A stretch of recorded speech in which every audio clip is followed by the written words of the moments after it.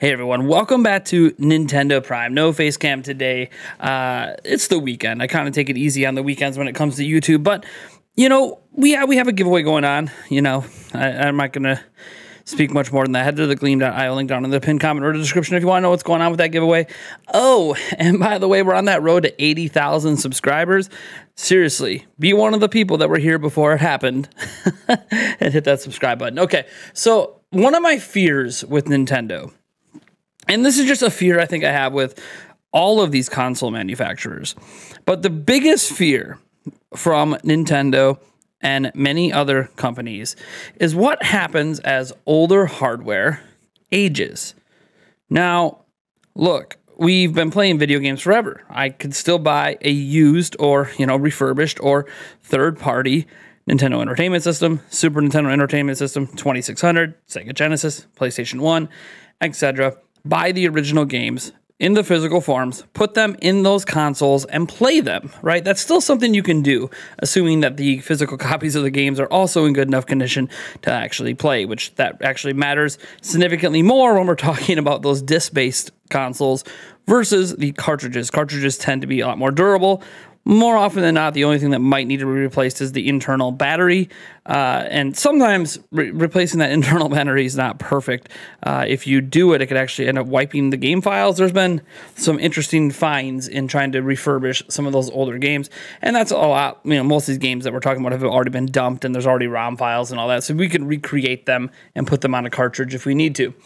But of the last, I don't know, I would say maybe since the start of the PlayStation 4 and Xbox One era, I've been really worried about this future where we buy most of our games digitally and obviously eventually, get to rental services now like Game Pass. But this really is about digital distribution altogether. And digital distribution existed before the PlayStation 4 and the Xbox One, but the PlayStation 4 and Xbox One actually required you, just like the PlayStation 5 and Xbox Series today, to install your games. Essentially, just like a PC has always required you to install your games. You don't play them directly off the disc. So this has obviously encouraged people to end up going digital anyways, as basically, the physical disc doesn't hold much value. That physical disc is nothing but an unlock key. Usually doesn't even contain most of the game files. You have to download them anyways. But you can still resell that access key, so that does have some inherent value. Now on PC, this has been a problem here and there. There are a select few older games that are a bit more difficult to enjoy today on modern hardware, although most of these have been modified in some way to at least run through MS-DOS or something. But the bottom line is that digital games are scary, and they're scary for one reason only. What happens when these games that you legally purchased vanish? What happens when the servers that hosted those games no longer host them? And thus, you get a new computer, your old computer died, your hard drive died, whatever it might be, and you put a new hard drive in, or you get a new computer, and you go to re-download your game, but you can't. You log on to Steam, and hey, that game is no longer accessible to re-download. Okay.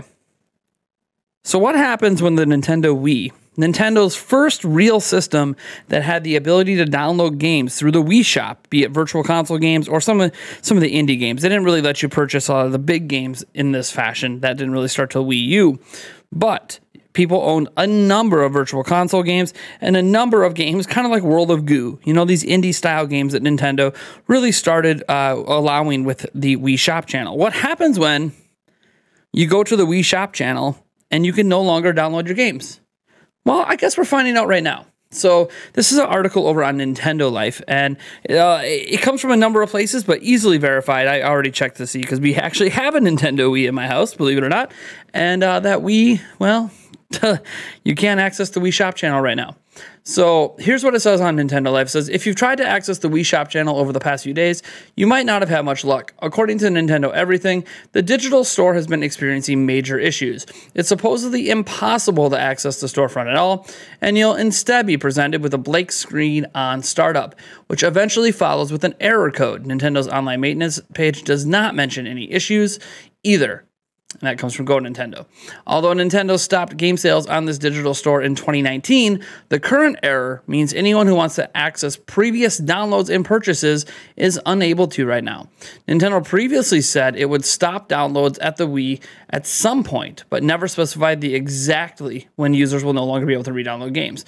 More recently, Nintendo announced it would be closing down the 3DS eShop and Wii U eShop by March of 2023, while users will no longer be able to buy games, they'll still be able to download previous purchases. So here's the thing. This was going to happen someday. Nintendo was going to shut down the Wii Shop. After all, that system is going to be 20 years old here. In 2026, it'll be 20 years, that the Nintendo Wii will have aged. Almost old enough to legally drink in the United States. And what's interesting about this prospect is this is exactly what we've been worried about, isn't it? A company removing the ability to re-download games that we legally own. This is the danger of Game Pass. This is the danger of an all-digital future. This is the danger of digital purchases. This danger isn't as prevalent on PC. Yes, some games you buy today on PC might be difficult to play in 30 years. But we're not 30 years removed from the Wii. Games I bought on my PC 20 years ago, I could still play to this day.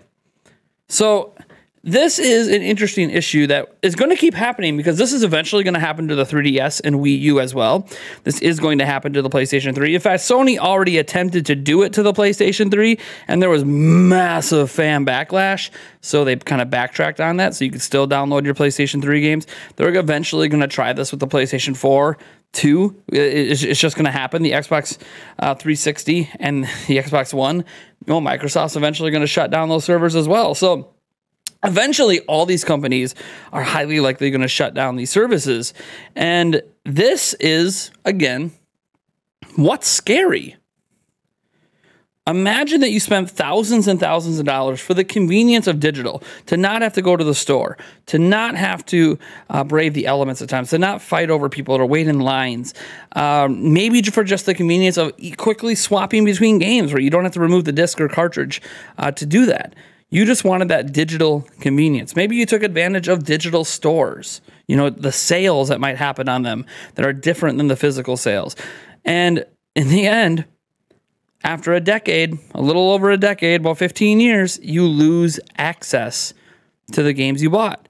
Now, look, for me personally, just on a personal level, this isn't as big of a deal since I don't play a lot of my older games. But imagining losing access to the games I did buy is interesting. Like, I have a copy of Sin and Punishment Star Successor here for Wii. Brand new, sealed in box. Thank you to the fan who sent that to me. This is actually an amazing game. I played it back in the day. But imagine that I only own that copy digitally, and now I wanted to buy a Wii, just like we bought a new Wii not too long ago, and I couldn't download the game I bought. That would suck. That would suck knowing that I bought something like this and couldn't download it. Now, this isn't the case because this game wasn't available on the Wii Shop, but that's the danger of what happens after. Like, Wii is a very targeted, very specific thing that you're not going to be able to do. This is basically Virtual Console. The thing mostly impacted, yes, again, we talked about some, one other game, a few other games that existed on the Wii Shop, but this is mostly Virtual Console games that are impacted because this was the first iteration of Virtual Console, and yeah, you're just not going to be able to access them. And what sucks about this, obviously, is no announcement from Nintendo, because why would Nintendo announce it? There is so much, there's never going to be a positive reaction to saying, hey, we're shutting down the Wii Shop channel. We're just shutting it down. You're not going to be able to access it anymore. Remember, there is nothing on Nintendo's maintenance page talking about the Wii Shop channel being under maintenance or being down. That means that this outage is either 1,000% accidental, which if it was, Nintendo would have commented on it by now because it's been down. From my estimation, almost 4 full days now that it's been down. If that was just some sort of, they got hacked or had some server problems, Nintendo would have already announced it. The obvious reason why Nintendo hasn't is they know it's going to be a negative reaction. Nintendo took it down on purpose because it's highly likely Nintendo is just fulfilling their prior promise of saying, hey, we are going to remove access to the Wii Shop channel eventually. They didn't say when eventually was 3 years ago, and that eventually has seemingly arrived. And this just sucks. Not just because it comes out of nowhere without any warning, but also because of the implications for the future. See, for me, I didn't actually buy a lot of virtual console games back on the Wii, so this doesn't impact me much. But this is the reminder that, hey, look, they cut off purchases back in 2019. Well, they're cutting off purchases in early 2023 for the Wii U and 3DS. So you look at that and you can now basically project out that Nintendo's probably going to cut off access to downloading games on those platforms in 2026, at least based on what they did with Wii. And that's very scary to think about. Also, since Nintendo's likely going to do it without warning because they don't want to deal with the backlash. So, granted, this video might get some backlash, and some other people that cover this might get some backlash as well, but not nearly as much as Nintendo having an official post about it on Twitter, an official video about it on YouTube, or anything official said about it. Because as long as they don't say anything officially, as long as there's no recognition that they took down this shop public, they can sort of live in this plausible deniability world where, hey, look, as long as you don't ask us about it, we don't have to act like we did anything wrong in the first place. It's one of those, oh, and if we do get asked about it, we can act like it was an accident. Like, Nintendo is obviously keeping themselves in a very advantageous position where, look, if the backlash gets too big, we put it back up. If not, we pretend it was a mistake and it go, whatever. We just move on with our day. Like, Nintendo is in a very solid position to get away with this. And this is the reality that we all knew was going to happen someday. And now it's being realized. And as it's realized, it doesn't make it any more palpable. It doesn't make it any more easier. It doesn't make it easier to digest. I'm having a hard time digesting it, which is why we're talking about it. I'm not sure that there's really an easy solution to this moving forward.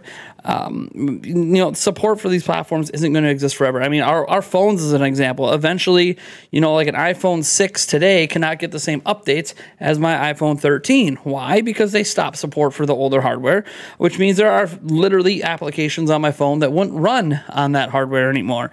And that's just that happens. It's expected. I'm not sure what to think other than this is just the realization of what we've all feared. And that realization is here. And if you were afraid of it, you had every right to be. And you still have every right to be afraid of it if you own a 3DS or Wii U, a PlayStation 3, a PlayStation 4, an Xbox One, an Xbox 360. You have the right to be afraid you're going to lose access to your games. Because it's already happening with Nintendo. And we already know Sony tried it too. So this is what it is. And you guys let me know your thoughts on this down below because, again, for me personally, the Wii Shop shutdown doesn't affect me. But I know there's a lot of you out there that bought hundreds of dollars worth of virtual console games that are going to be pretty upset that if their Wii ever dies and they go to buy a new one or a new used one or whatever, that they're not going to be able to re-download their games. Because there's no way to back them up legally anyways. Obviously, you can hack your Wii, but I don't know. You guys let me know what you think about this down in the comments below. This obviously goes into a much grander conversation about pushing piracy and supporting piracy because you never lose access to pirated games, right? But anyways, I'm Nathaniel Reveljans from Nintendo Prime. Thank you so much for tuning in, and I'll catch you in the next video.